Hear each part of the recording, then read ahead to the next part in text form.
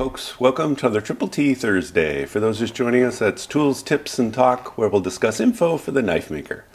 In today's episode, we're going to continue our series on grinding tips, and today we're going to do how to grind a false edge and a distal taper. So let's go down to the table, see how we're going to get this done.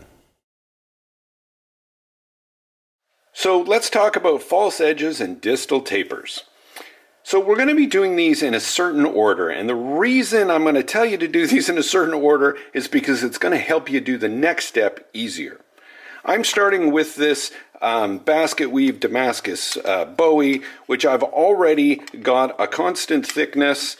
It's almost about a 3/16 all the way down the blade, and I know it's perfectly level and flat because I did it on the surface grinder. So let's talk about false edges. We're going to do those first, and I'll explain why when we get to the grinder. So what is a false edge? That's going to be where we take this part here, and I wouldn't say to sharp, but certainly to a point. There's a couple different types of false edges. This one you can see is curved. And you're going to do this one differently than you would one that's straight, which I tend to call a harpoon edge. And when we get to the grinder, I'll explain the different tooling you're going to need to do those. But we're going to do those first. Let's go take a look. So for this process, we're going to be using a 10-inch wheel. You could get away with using a 6-inch wheel. I wouldn't, maybe a 4-inch, but I tend to use a bigger wheel for this. A 10-inch is about perfect. The reason I'm using the curved wheel is that this is curved. If we go and try to do this with a flat platened, you're just going to get flat parts all along, and it's just not going to work. If this was a straight harpoon edge, I would use the flat platen, and I would just put the whole thing up at once, and you get one nice bevel on either side. Because it's curved, of course, I want the curve here. You'll notice I have my grinder in the horizontal position. If you don't have a grinder that will go horizontal, make a rest that you can sit this way in your grinder and just do it the same way. You are going to need either a rest that tilts, or you're going to need some kind of jig where you can angle it and slide the blade in at an angle. The very first thing we're going to do is put our scribe line. So I'm going to go put some layout fluid, and I'm going to mark a center line. Okay, so I've got my rest all set up. The angle itself isn't important. You want it at about a 60-ish degree angle. It depends. The more angle, the longer your the bevel will be on your false edge. So just do it once, and if it's not enough, then just drop the angle down a bit. So the reason we want this, don't do your bevels first, so that this is even on both sides. You've got all of this plane to slide against the rest on both sides. Okay, if you bevel it, that means this thing is at a bevel and it's going to mess you up. What we're going to do is put this bevel all the way down the same depth. We're just going to work to our center line. We've got our angle fixed. We're just going to go down until we meet our line, flip it over, do it again. Then later when we do our bevels, then we're going to make that line meet at the tip. Because you always want this false edge to disappear as it gets close to the tip of the knife. Because this bevel should come up and they should converge right at the tip. If they don't, that just looks off. Okay, so let's get going. Again, if this was a harpoon edge, this would just be a flat platen, and I would just take the whole thing and move it right up against the platen. Okay, let's give it a shot. I'm always moving the knife from right to left because the belt is spinning in counterclockwise rotation here, and it's just easier that way.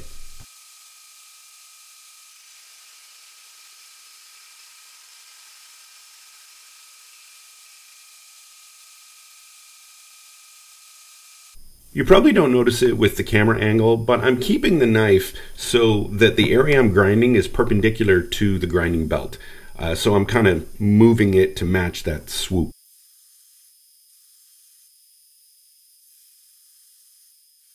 Like all grinding, I find the offhand direction a little more challenging, but with time you'll get it right. Now I'm just making sure that plunge line, or where that shark fin is, matches on both sides.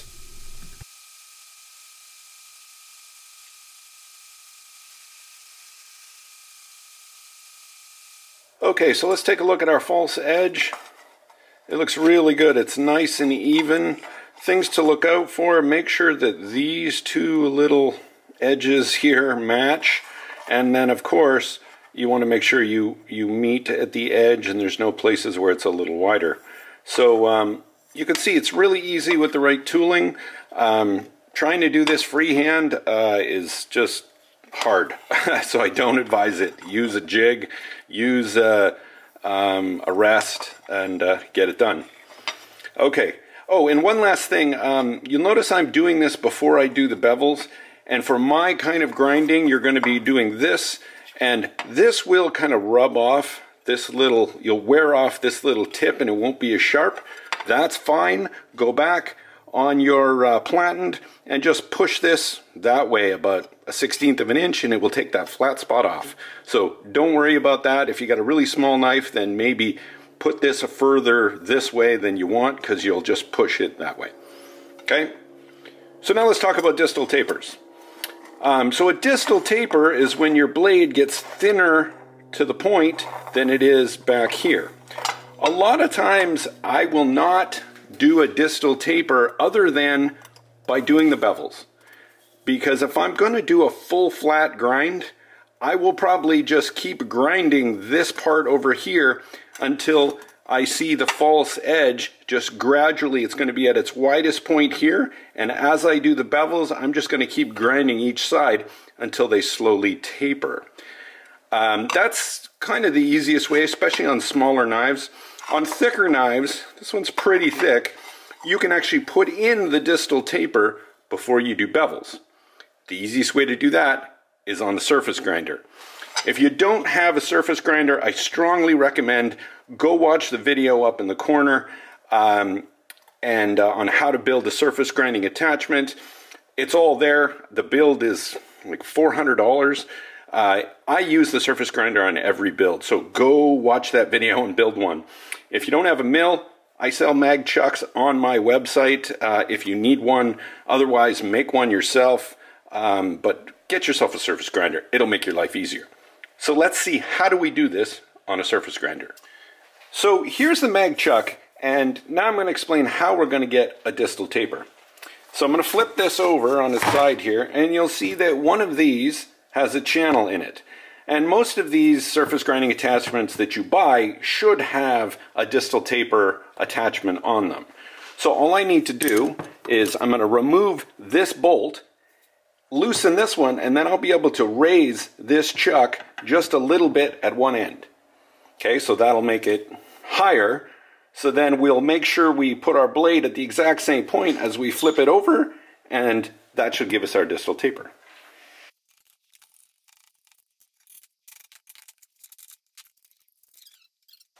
I love you. I love you too.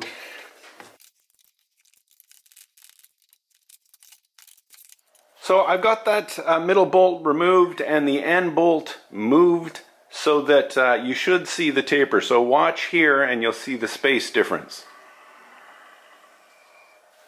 Okay, it's pretty close here, and as I get down, it gets wider. Okay, so all we're going to do is kind of mark where do we want our distal taper to end. So I want this to taper. I don't want the ricasso to taper. So what I do is I'll put the blade exactly where I want that taper to end, and then I'll kind of wheel myself in just a little bit so that it's not touching here, and then I'll take off all of that. Move this down a bit. And then just remember, if you have to, put a little mark here and then down here so that you get the same on both sides. All right, let's grind it. When I set the depth of the grinder here, it was just a little too aggressive, so I actually had to back it off and then work into that.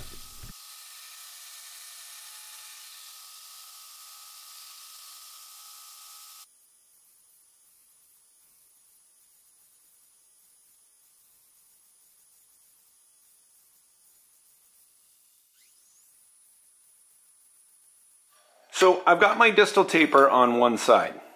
Okay, I chose not to go all the way down. I'll do the rest just when I do the bevels. You can already see that the false edge already goes down almost to a point, and I'll finish it with the bevel. Now I can't just flip this over like this and then do this side, because now this width is the same as this width right here. So it just won't do anything. So now I have to basically measure how much I've gone up here and double it. And then I can do the other side. Okay, I've got this adjusted twice as much now. Now we can go and grind the other side. So because it's flipped over, you can't quite see it as much. So what you're going to do is just measure from where, so it's about here.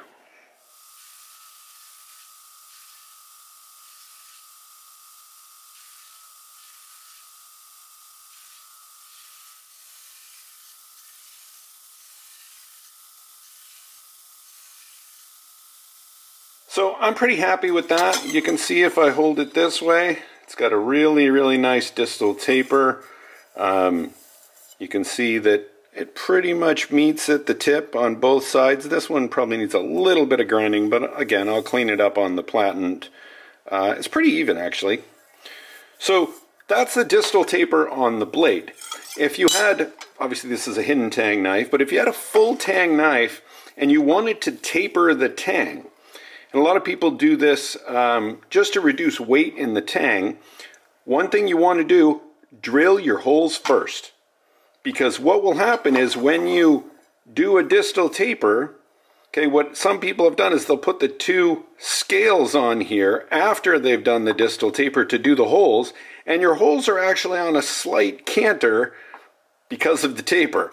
So do your holes first, okay? And then do your distal taper, then put your scales on here, and then drill the holes through so that you don't, so your holes are straight and you don't have any issues with the